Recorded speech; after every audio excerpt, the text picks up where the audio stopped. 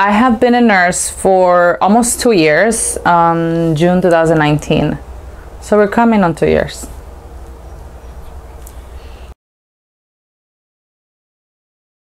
I guess you could say that I did. I was a nurse attendant prior to becoming an RN. However, I was able to get that job during the first semester of nursing school.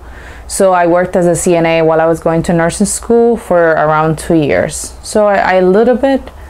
And then prior to that, even I worked as a secretary in a dentist's office, but that was as close as I got to healthcare. I feel like being a CNA helped me once I became an RN, because I was a lot more comfortable with people, especially during training. I wasn't nervous to talk to a patient because I was doing it already every single day as a CNA. So it helped me with not being shy and being able to talk to patients confidently, which in return helped me during training because I was just more confident with my own skills overall. So I was able to just focus on learning my specialty instead of being nervous on how to talk to people, which was one of the things that I heard many of my classmates that were not in healthcare prior to that complain about, that they were just nervous to talk to patients overall. So I didn't have to struggle with that. My training in the ICU, I would say that it was, I don't think that it was adequate to begin with. Because I only received 8 weeks of training, and I was a new graduate nurse, so I didn't have any prior medical history in being like a telemetry nurse or a med-surg nurse. The hospital that I got trained at was a small community hospital, so resources were very low. However, I just feel like I could have gotten a lot more classroom time and training like one-to-one, but instead I felt like I was pressured or rushed, which was the case also with most of my co-workers that started in my new graduate cohort along with me. I feel like all of us, it was just a sink or swim situation, in which most of us swim.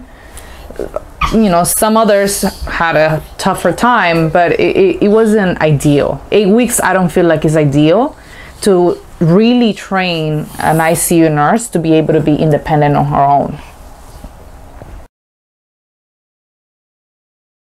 So I oftentimes compare my training that I got with one of my classmates' training. He got trained at a county hospital. A much larger, I must say, county hospital, like nothing compared to the community hospital I got trained at, but he received around 3.5 months of training, and he also received classroom training. That is also to say that the hospital that he got trained at is a level 1 trauma center compared to my small community hospital. So resources were different. However, now that I have talked to him, I feel like he's a lot more prepared because he has had experience with so many things that I didn't up to this day still. And I feel like his training was a lot more adequate than mine.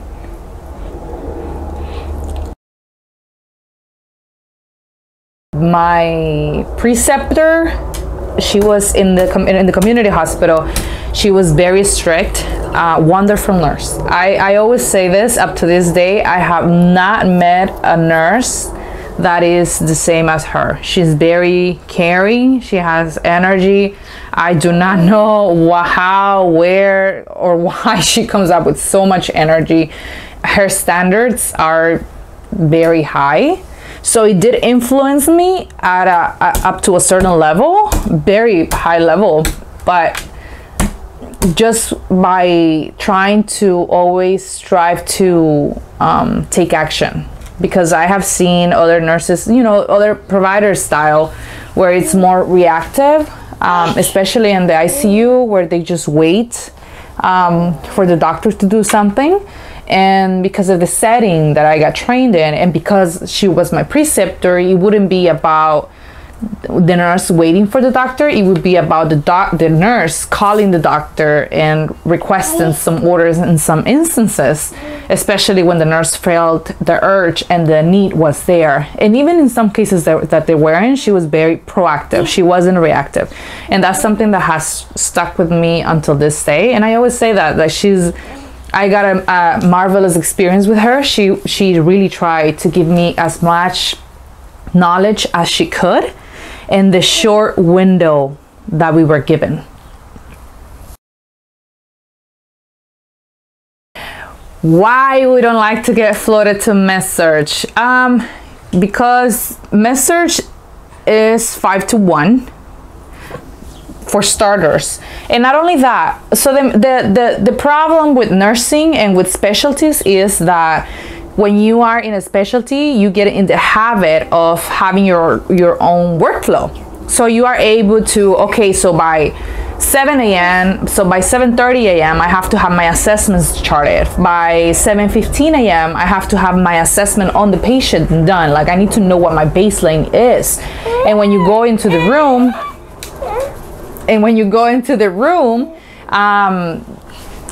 can I pause and put her down? Sorry.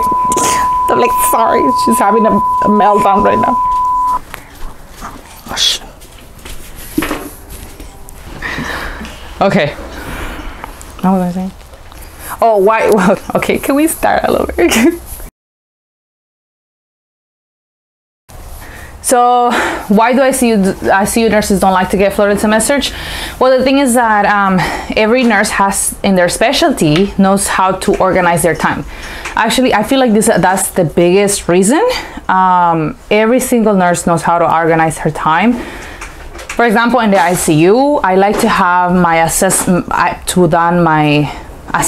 on the patient head to toe by 7:15. That's actually the first thing that I do. I go into my room, I check my pumps, I check my lines, I check the sites, if there's any wounds, I check the patient really quickly head to toe, I check their pupils. And then by 7:30, I like to have that assessment charted because I have a short span memory. And that's actually one of the reasons why I cannot be floated to med-surg. I have a very short span memory. So if I don't write something down right after I've done it, I've thought it, I've spoke up with somebody about it, I will forget about it. So for me, I much rather have a low ratio of patients that is very detailed, because that way I like to keep track of things in a very detailed fashion. Whereas if I have, because I have been floated before to med-surg, whereas if I have 5 patients, I will go as far as forgetting which patient is in which room.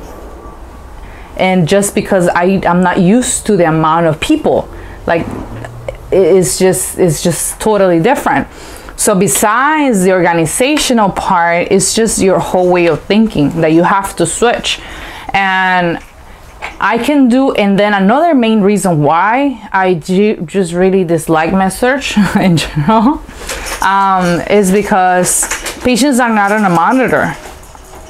I have had some of my classmates actually went into med-surg as their specialty, and they have told me of instances where they have gone to check on the patient, like let's say at 10 a.m. and then they go check at 12 and the patient is dead.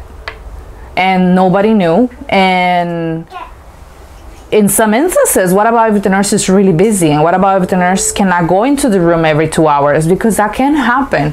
What about if she goes and checks on the patient 4 hours later and the patient has been dead for 4 hours?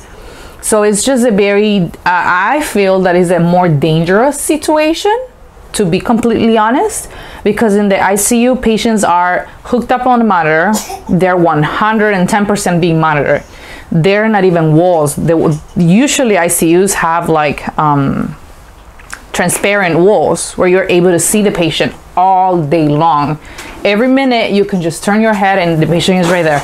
You can see the monitor, you can see their heart rate, you can see their blood pressure, you can see their respiration, like you can see everything. You know that your patient is alive, although it might not look like it, but he is alive.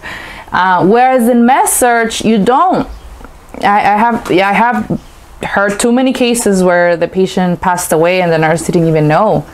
And the cherry on top is that patients on med-surg floors, they're awake. So, I mean, it's good that they're healthy to be awake, but the caveat with that is that when you stretch a nurse between 5 patients, you're stretching her thin. So if the patient gets confused because they just came from surgery, the nurse doesn't have the luxury to just sit beside the patient to make sure that when he wakes up, he doesn't fall from the bed. I actually feel more unsafe in a med-surg floor than I do in the ICU. And that's why I much prefer a telemetry floor, because at least with telemetry, you can see their heart rate.